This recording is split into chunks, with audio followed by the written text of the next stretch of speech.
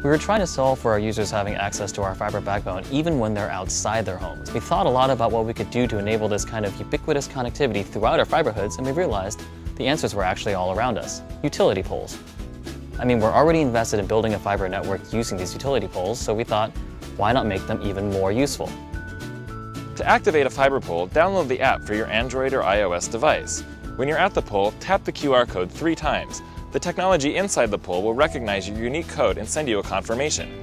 Now you're connected to Google Fiber. It's just that simple. Our Fiber to the Home service has created a lot of excitement in Kansas City. I look forward to seeing what Kansas Cityans will do with fiber poles. I personally love them. Before, when I used to forget to download my maps or my audiobooks, I would freak out.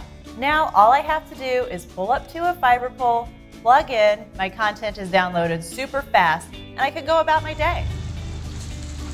Google Fiber coming to Kansas City has completely energized the tech scene here, and Fiber to the Pole now is taking that to the next level. We have these spontaneous hackathons. It's attracting tech talent from all around the city. People are flocking here. We are pumped.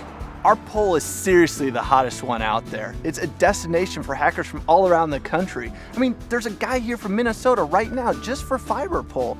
It just means so much to us here. I haven't seen my husband in over a week. The kids and I just go visit him at the pole where he's just there, working on his laptop. This pole, it's like a second home to me. We can even get food delivered. It's great. For years, research has shown that technology has made us more isolated.